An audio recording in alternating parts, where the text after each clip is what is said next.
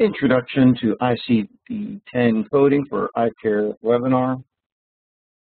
This is an excerpt from our webinar recorded August 22nd, 2013. My name is Jeffrey Restuccio. I'm a certified coder and specialist in coding and billing for Eyecare. My contact information is on the screen, and you can reach me at the EyeCoding Forum on the bottom of the screen.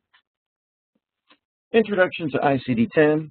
Again, we have a complete 6-hour course, and the 4 different modules are listed on the screen and the approximate number of slides. Note that the introduction is available separately for only $49. ICD-10 is an updated system for the reporting of diseases, conditions, and other factors affecting healthcare, such as injuries and adverse effects. New ICD-10 codes must be used after October 1, 2014. ICD-10 has 140,000 codes compared to only 17,000 ICD-9 codes.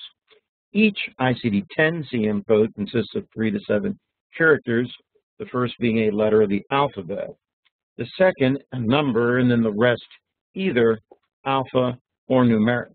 In 2013, your goal should be to get an overall feel for the new diagnosis coding system. In mid to late 2014, it is time to learn all the specific new codes. Now, much of the increase is due to bilateral disease codes, meaning we now have a separate code for right, left, bilateral, and unspecified, and this applies to anything you have 2 of, such as eyes. There is also increased specificity. Some codes are now combination codes, where 2 codes are required. With ICD-9, only 1 will be required for ICD-10. Also, there are new disease phrasing and coding guidelines in ICD-10. For ICD-10 training, understand that not all training courses are equal. The last thing you want is simply a list of 90-plus pages of every ICD-10 code and disease. The key is value-added information, which would include enhanced descriptions and explanations of the diseases and descriptions for coding and billing staff, an explanation of the larger picture, also exceptions, acronyms, and alternative descriptions, including the ICD-9 codes that do not crosswalk to an ICD-10 code.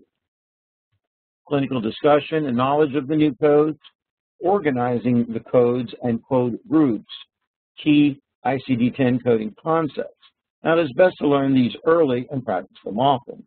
The goal is to create good documentation and coding habits.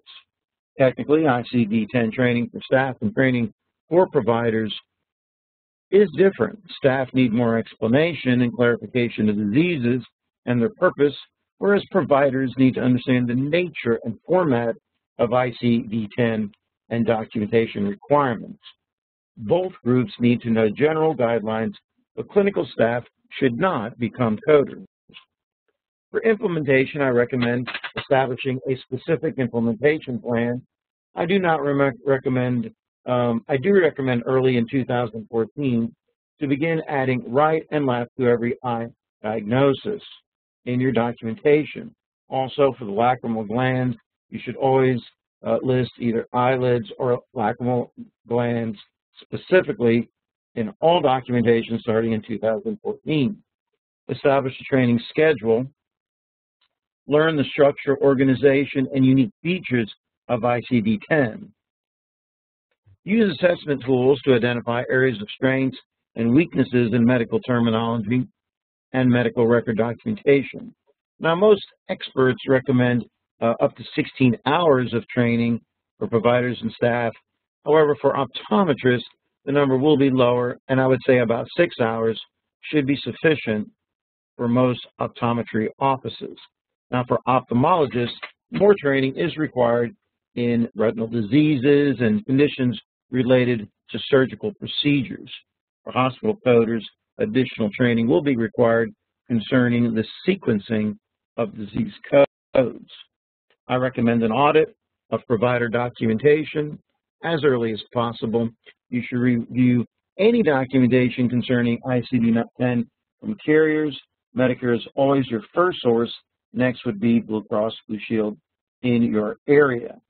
You should review your practice management and your EMR system for ICD-10 updates. And again, in 2014, your ICD-10 review team should meet periodically, either once a month or every month, to check on the status of the ICD-10 implementation. Establish a team leader for transition. All fee tickets must be reworked. I recommend doing this at least 3 to 6 months before October 1st, 2014. Remember that you may have to rethink how you select codes for diseases and conditions. Most clinics currently use a fee ticket or cheat sheet. However, with the great increase in codes and the size of the manual, it may be a good idea to look at an ICD-10 search tool.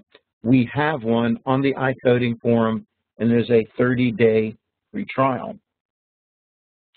Again, this is just a short introduction. My complete introduction module is 68 slides, and the complete course is 6 hours and available at EyeCodingForum.com. Thank you for attending.